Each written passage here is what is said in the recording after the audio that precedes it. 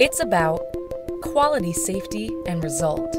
Operated under the International Cellular Medical Society, ICMS, AABB, and US FDA's Good Tissue Practice, CGTP guidelines.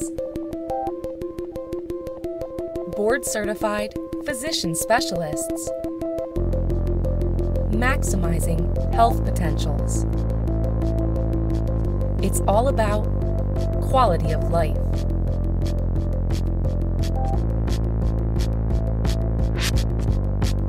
Andrew's treatment. One of the things I'd like to focus our attention on for the next segment, take 4, is tell me what you saw as far as the, and we can break this up in any segment you like. Maybe we talk about the procedures and what have you, and your comfort zone with that.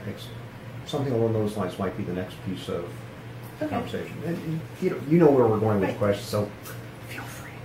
We've done a great deal of research on stem cell therapy, and particularly, not necessarily, it has done a great deal with the children who are at the point in their autism where they would be considered the lower functioning, children who are working on potty training and various things like that. They've seen great jumps after stem cell therapy. Where we did most of our research was the stem cell therapy used for stroke patients, because the neurologists essentially believe that in some respects is what we're looking at for the aphasia, apraxia issue with Andrew.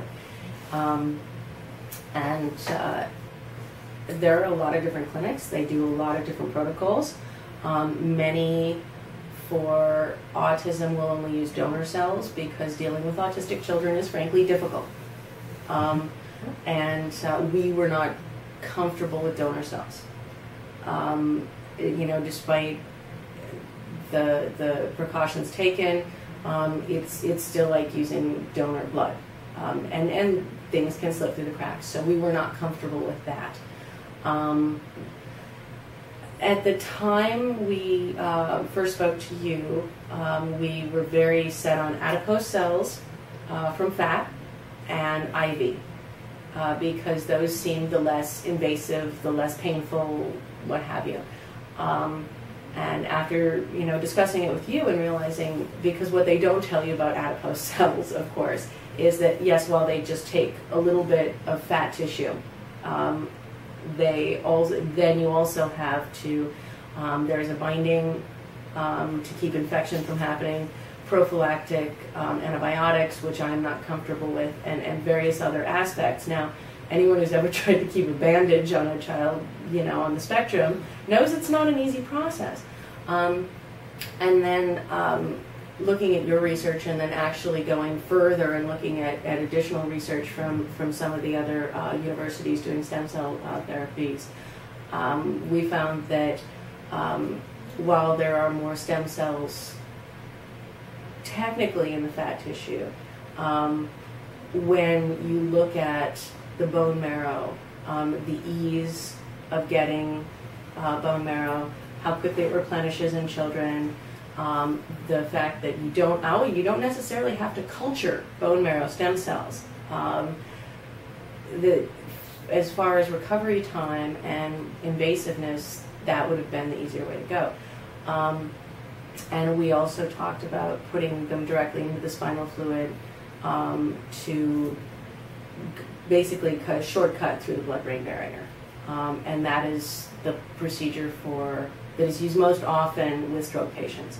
And I think the research there is across the board. So you got an opportunity to see the whole story from start to finish in the OR, etc. Yes. And if you were to describe to another parent, how did that feel and what did you see?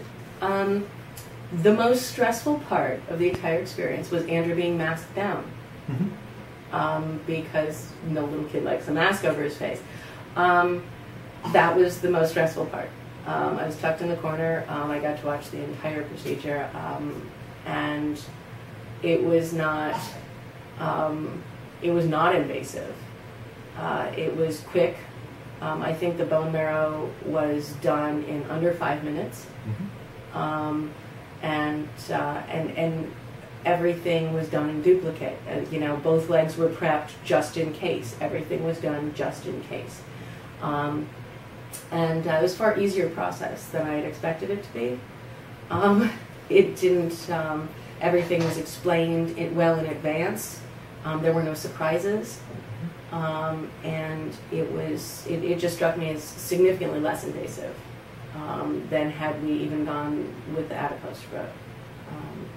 And the pediatric anesthesiologist was wonderful. And the hospital was very accustomed to dealing with special needs children, so it wasn't a stretch for them at all.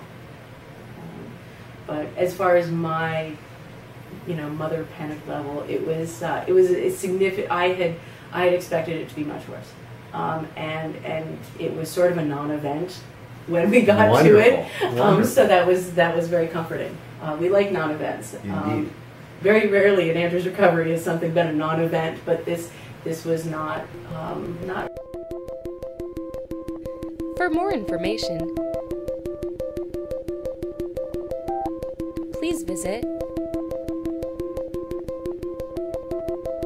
www.worldstemcells.com or call us at 800-234-1693.